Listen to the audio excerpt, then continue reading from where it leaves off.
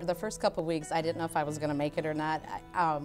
It was tough, you know, being on your feet all day. You don't know what to expect. You see it, how people carry mail, but you don't know what it takes. Just the physical demands, the time frame in which you had to do things. When you're first hired, it seems almost overwhelming, and it looks like the odds are stacked against you. I think at first you don't really realize how much you're going to need the union. They know that we're a presence coming in, but they don't realize how much they're going to need us until a little while down the road. They're very supportive, and they were willing to do whatever they could to help you succeed. We'll advocate for you, do whatever we can to make sure that your job is going smooth. We care about you, we care about your concerns. We look out for each other, we look out for our own.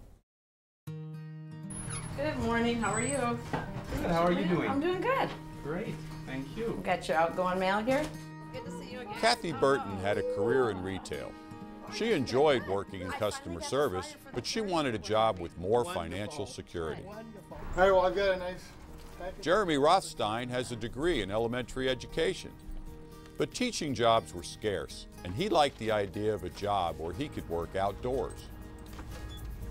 Hey, Mayor. Hey, Joe, how are you? Joe Sadowski is a freelance actor, but he needed a job with more stability and benefits for himself and his family.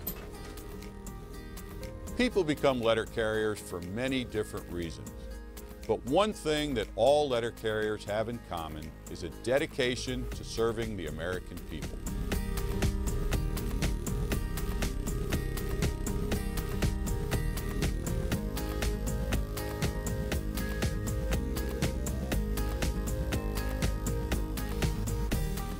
Hello, I'm Fred Rolando, a letter carrier from Sarasota, Florida, and I'm proud to serve as president of the National Association of Letter Carriers. I'd like to welcome you as you begin your career as a letter carrier. For the next few minutes, we'll shadow the letter carriers of NALC Branch 9 in Minneapolis and Branch 1071 in Miami while they perform their duties as city delivery letter carriers. You'll get a look at their workday as well as the activities that they and their colleagues are involved in on behalf of the NALC and their communities. This program will introduce you to the NALC, its history, and its activities on behalf of letter carriers across the country. And it will show you how you too can become an active member of your union as together we work to secure our future and protect our rights in the workplace. Good morning, everyone. My name is Mike Gill. I'm the president of Branch 1071 of the National Association of Letter Carriers. I want to talk to you this morning about the NALC, what we have done even before you were employees, and what we will do for you in the future. You are watching an orientation session that is being conducted for newly hired letter carriers. Like you, these men and women are about to begin their jobs with the United States Postal Service as city carrier assistants. And like you, they want to become career city letter carriers. What was a benefit that we achieved as a union? One, collective bargaining. For us to be able to sit down with your employer, the United States Postal Service, and negotiate for your wages, hours, and working conditions. And over the years, from 1970 forward, we have done that. The NALC has a rich history in the American labor movement. Our union was founded in 1889 by some 60 city delivery letter carriers who recognized the need for a union to represent them in their struggle for decent wages and justice on the job, a need that continues to the present day. The NALC is the union that represents city letter carriers in the United States. We negotiate your salary, benefits, and working conditions with the United States Postal Service. We represent you in the workplace to make sure that the provisions of your contract are fairly upheld. We monitor legislative activities in the U.S. Congress as it makes decisions about your health insurance, your pension, and your employer.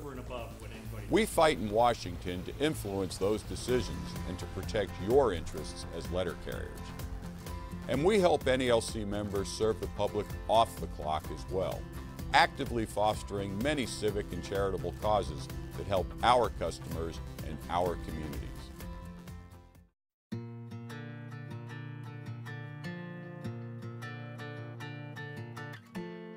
It's a very different job from what most people have. As a letter carrier, the mail you go out with, you have to deliver and get it delivered, and management expects them to do it in the time assigned. Everybody wants to be a good employee and do a good job, but I see coworkers sometimes feeling stressed because management is pushing them too hard. Protecting your rights in the workplace and at the bargaining table is critical, and key to that protection are the terms of our contract. One of NALC's most important responsibilities is to negotiate a collective bargaining agreement that establishes your wages and working conditions with the Postal Service. And every few years, NALC's national officers, who are all career letter carriers, return to the bargaining table to make sure that the interests of all letter carriers are fairly represented. This agreement establishes the terms of your employment and provides for a schedule of pay increases for both CCAs and career letter carriers. We need that. We need that contract. We need that accountability. It is a bond between labor and management. And just as we're held accountable to it on a daily basis by management, they are held accountable to it by the union. I feel protected by it every day. At times of contract negotiations, just making the case of validating the wages I earn, validating why I should get health benefits, why I should get this or that. They're there providing and making that case for me. As a city carrier assistant, you now have a career path to become a career employee, gain retirement benefits, gain benefits for health insurance that are much more affordable than you can get privately or on your own, and ultimately become a career employee with a regular schedule and work and then retire.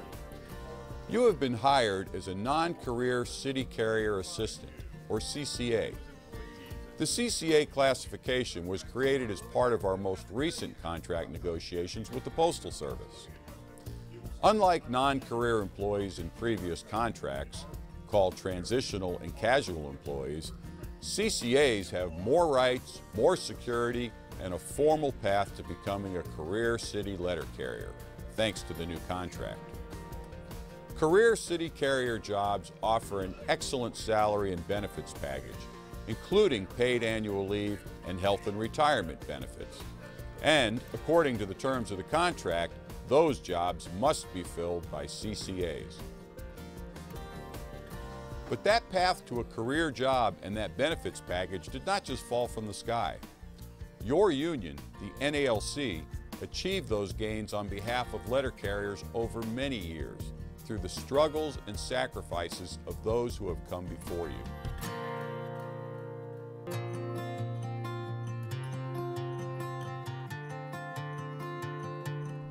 Today, the NALC has some 265,000 active and retired members in 15 geographic regions throughout the country. These carriers belong to more than 2,100 local unions, known as branches, each with its own officers, all of whom are letter carriers themselves. The pulse of the union is at this branch level.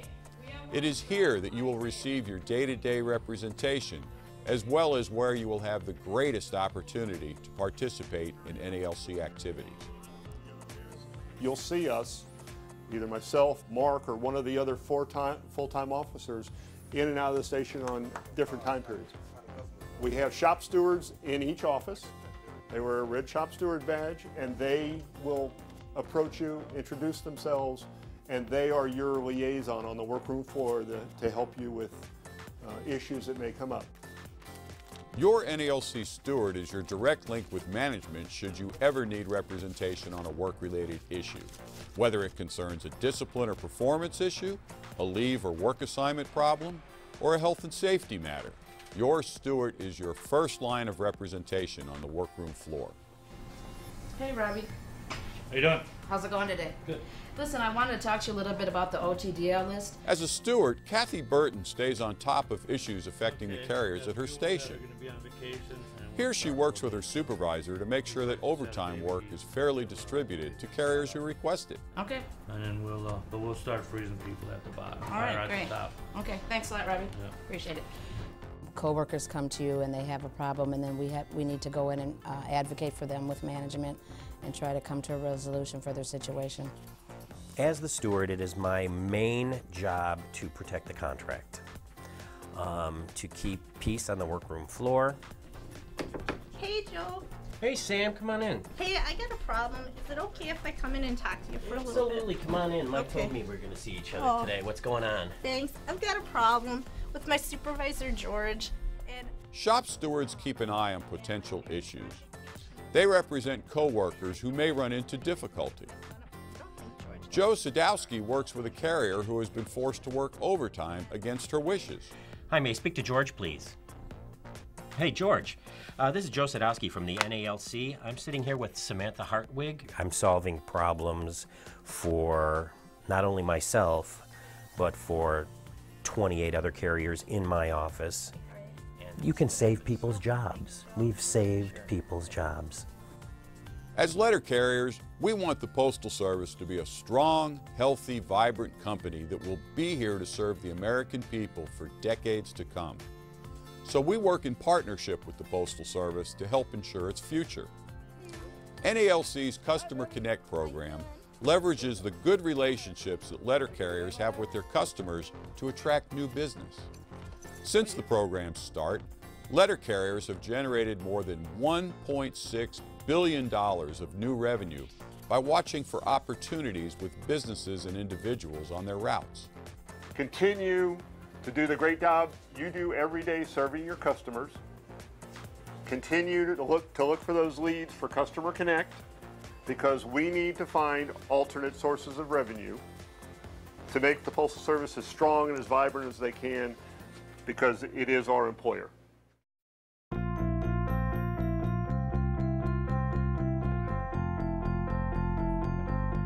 Good evening. I have 62 new applicants.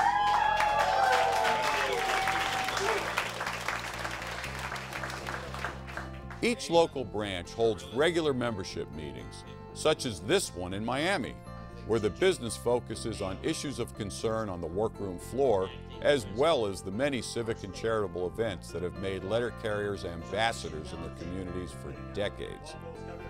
But in the last week, we've done over 100, or signed up 100 new city carrier assistants that you'll be seeing in the stations and branches in the very near future.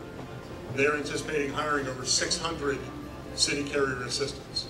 There's going to be relief in the stations and branches, finally, for those that have been, working a lot of overtime, forced overtime. I challenge the new members. You're the future of the NALC. You're the future career letter carriers. You're coming in as a city carrier assistant, but you'll soon make career.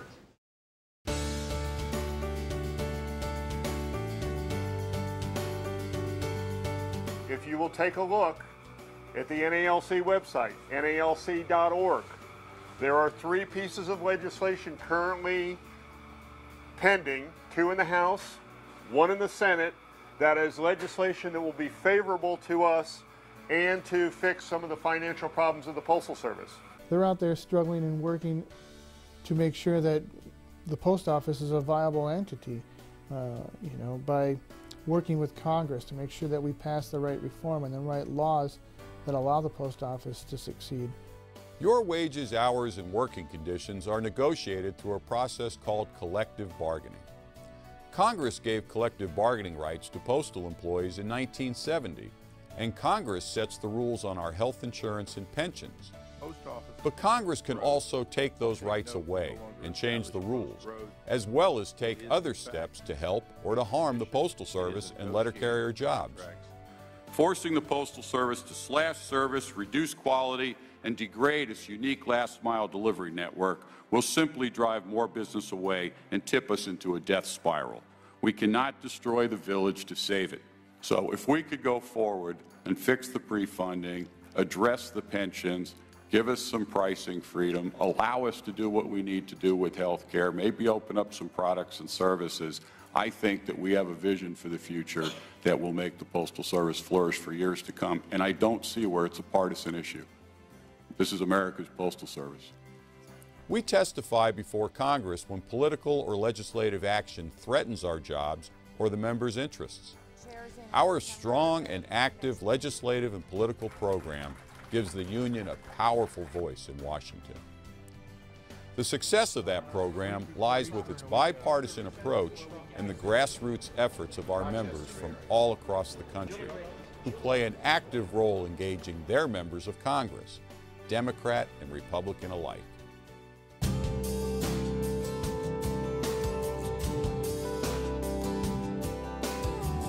Our job is serving the community, delivering mail, but we go beyond that because that's who we are. Serving your community as a letter carrier is an honor and a privilege. It's a job that transcends delivering the mail. Letter carriers are essential to the fiber of every community in America. Because you're there every day.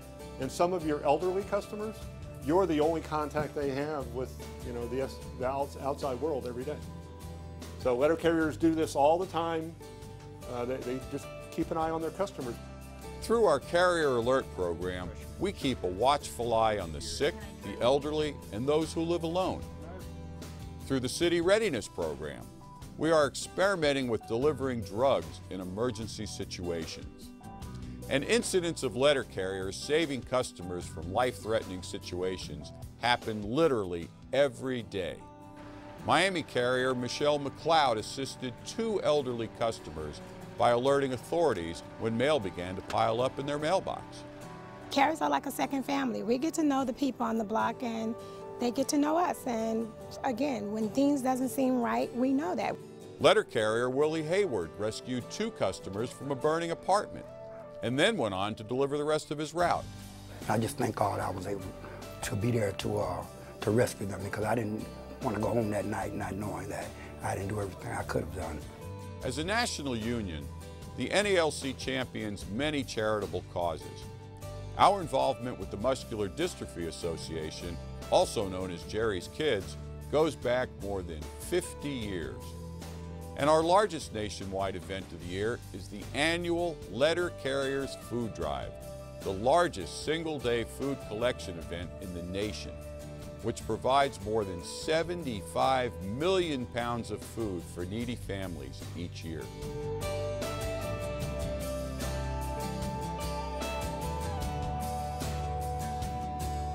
I have interests in economics. I have interests in politics. I have interest in how the union plays a role in society. But the NALC has given me the opportunity to learn more about those things. You can go into grievance advocacy, you can run for an office, you can become an arbitration advocate. There's the Leadership Academy. There's so many different opportunities to contribute. As a member of the NALC, you can get as involved as you want, from representing your fellow carriers on the workroom floor, to civic and political involvement, to positions of leadership on both the local and national level, to serving as a delegate to our national convention held every 2 years. NALC welcomes your involvement.